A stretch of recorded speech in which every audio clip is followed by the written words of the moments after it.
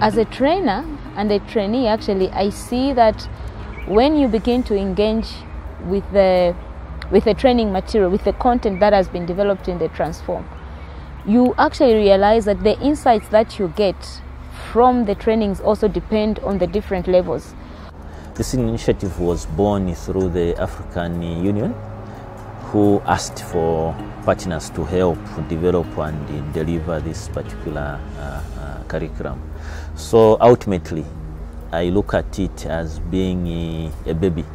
of the different African governments, and the support that is coming from the development partners is basically supposed to be supplementary to what the African governments are able to do on their own. And so far, I think they have done a wonderful job. And in terms of trying to improve the delivery, I think one of the things that is being mooted now is to see how we can adapt the 5-day introductory curriculum to the district level, because we do realize to say some of the concepts that we use in our training may not be wholly suited for officers at the district level. So there is the district application that was run in Zambia, and a lot of useful lessons were generated, and efforts are being made to ensure